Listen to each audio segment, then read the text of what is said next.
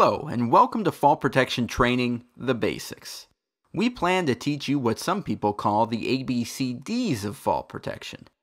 We call them the AACBRs of fall protection. Sound confusing? Well, if you pay attention, it won't be. So let's stay alert and get moving. My bad. Just tripped over the first slide. Okay, let's go. The first component to any serious fall protection system is the anchorage point. What in the heck is an anchorage point? An anchorage point is a place of structural integrity that can support 5,000 pounds of arresting force in the direction of a possible fall. Anchorage points are everywhere, and the odds are pretty good that if you found a solid anchorage point that supports 5,000 pounds, somebody has already made an anchor for it. What are some common examples of anchorage points? Well, trusses, metal roofs, steel beams, and cured concrete are all examples of great anchorage points, provided they meet the 5,000 pound marker. But before we move on, let's look at some garbage that won't work as an anchorage point. For example, trees, or truck bumpers, or morbidly obese friends. Remember, an anchorage point must be able to support 5,000 pounds of arresting force. Tying a rope around a Dish Network satellite may be convenient, but it's about as useful as bungee jumping with a cord of dental floss. Unless, of course, you're MacGyver, and in that case your anchorage point could be bubblegum. Moving on. Once you've determined a suitable anchorage point, you'll actually need an anchor for it. An anchor attaches securely to an anchorage point and provides a safe tie-off site. The anchor is the first piece of equipment you need to start a personal fall protection system or to keep your water vessel in one spot. Anchors are as varied as anchorage points, but there are certainly commonly used anchors available depending on your industry. For example, if you work in residential roofing, you might look for the French Creek removable anchor. If you work in commercial roofing, you might be interested in the Guardian CB12 anchor. However, if you're a steel erector, you may want to check out the Guardian Beamer 2000.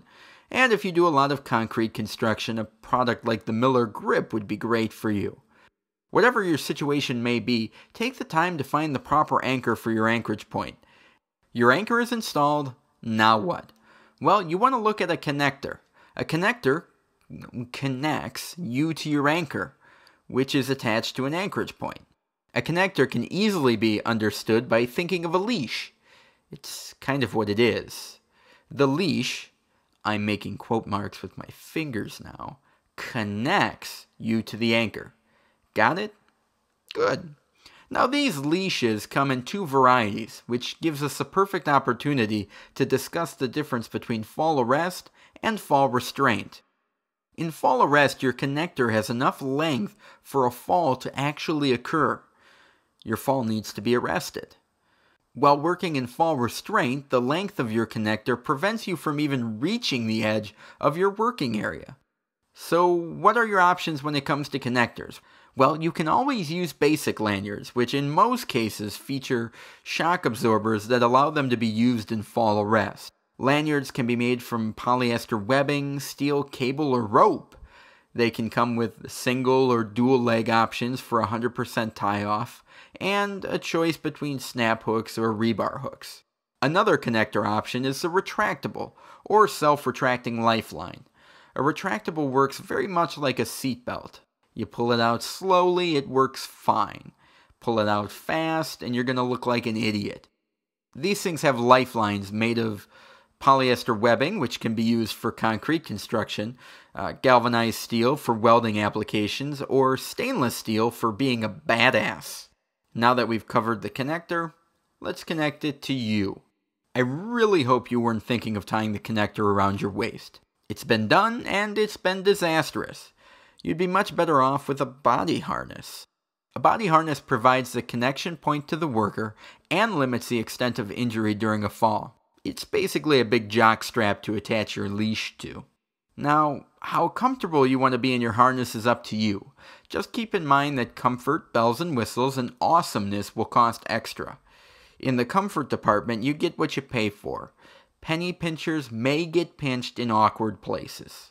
Now, if you're wondering about the types of harnesses available, there are several popular styles out there.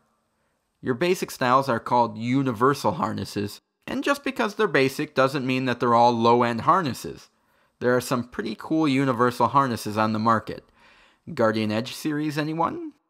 Another option is a construction harness, which usually features a waist buckle, tool belt options, and side D-rings for positioning.